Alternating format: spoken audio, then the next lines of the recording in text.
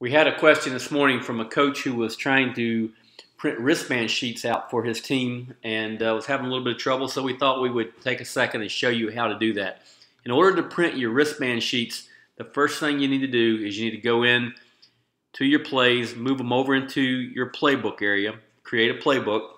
You can see we've created a playbook here, called it Save Plays into your playbook. And after you get your plays over into your playbook, go to the print option, tap on that, and you'll see you have 5 different options. You can print the playbook without coaching points, with coaching points, mirrored drawings, left and right-handed version of each play. And then the last 2 options are wristband sheets and mirrored wristband sheets. And if you tap on, let's just go to wristband sheets here. If you tap on that, what it will do, it'll take you to a print dialog page, and you'll have a small version that you can see right there.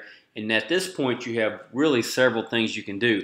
You can go to print, and you can set it up any way you want to. If you want to set it up portrait or landscape, and then you can print it. But you also have the option to email that playbook to your team and let them print it out and cut it out and put it into their wristband sheets. So there are several different ways to print your wristband sheets with FirstDown PlayBook.